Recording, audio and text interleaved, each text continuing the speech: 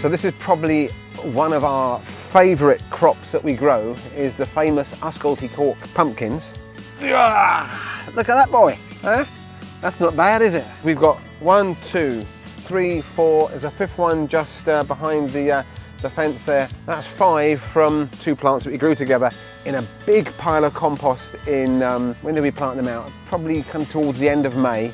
And these guys will be ready for us now at the end of October. We make the most delicious pumpkin soup, and then some of the pupils can make carvings out of the pumpkins as well. But it's just so exciting to see these guys kind of explode and fill themselves with water through the summer, and there's still a bit of growing to be done yet.